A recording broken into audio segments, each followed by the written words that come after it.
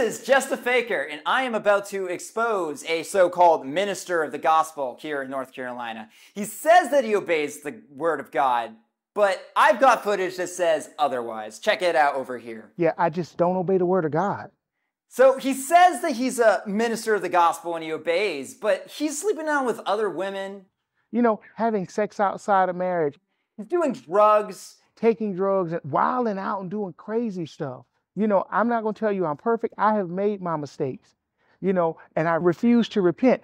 So why do we even listen to a minister of the gospel that says he doesn't even believe the word of God? The word of God is not true. I just refuse to obey. Tune in next time to Just a Faker as we expose the truth. Yo, what's up, everybody?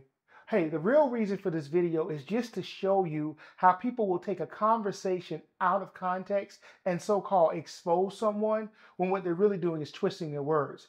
That is a common tactic and it's happened all through the Bible. So, you got to understand that when you watch the news and when you watch all these people who so-called expose other people, you need to get the whole message. So right now, what we're going to play is the actual clip that was recorded. And we're going to show you how these things are cut up, and video editors and other audio editors take these original clips and they doctor them to make it seem like a person said something that they did not say. What I don't understand, I just don't understand why people just don't obey the word of God. I mean, all you have to do is look at all of the biblical evidence. Stuff that was spoken thousands of years ago is coming to pass now. Other things have already come to pass. You know, people just act like it's not true.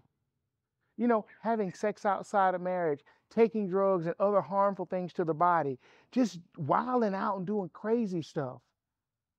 Me? Nah, I ain't doing that. And I refuse to be a hypocrite. You know, I'm not going to tell you I'm perfect. I have made my mistakes. You know, and I repent and I get back up. Some people refuse to repent. They refuse to even acknowledge that what they do is a sin. You know, you got people saying that they're this and they're that, and there's something that God did not create them to be, and then they get mad because people won't accept it. Yo, the only thing that we have to accept is that the word of God is true. There's evidence. Oh, yeah. Oh, bro, I accept it. Not going to be a hypocrite like some. Yeah, because see, what you got to understand is once you've learned and you know, once you've taken time and you've studied, you find out that God's word is true.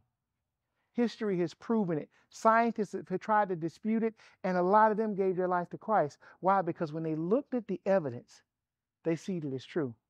So that's why I say, I just don't know why people refuse to obey.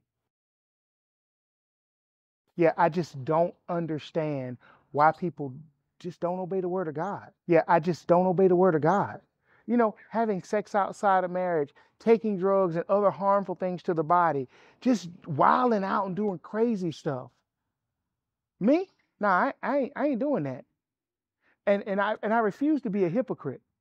You know, I'm not going to tell you I'm perfect. I have made my mistakes. You know, and I repent and I get back up. Some people refuse to repent. You know, having sex outside of marriage, taking drugs and wilding out and doing crazy stuff. You know, I'm not going to tell you I'm perfect. I have made my mistakes, you know, and I refuse to repent. So that's why I say, I just don't know why people refuse to obey. I just refuse to obey.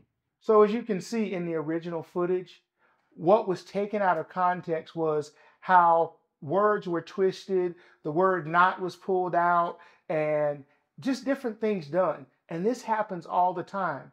You know, as a video editor, I see these things and I realize these are doctored clips. But most people don't know that these things have been altered. And this is what the enemy uses to deceive. So be careful. Whenever somebody tells you something about somebody else, you need to check that out for yourself. You need to verify, because if someone is preaching the truth, the enemy does not want you to hear them or doesn't want you to listen to them. So that's the whole reason we brought this video, so you can see how things are actually twisted and things are messed up and lies are told, because the media's been doing this for years. So now it's time to expose Satan at his game.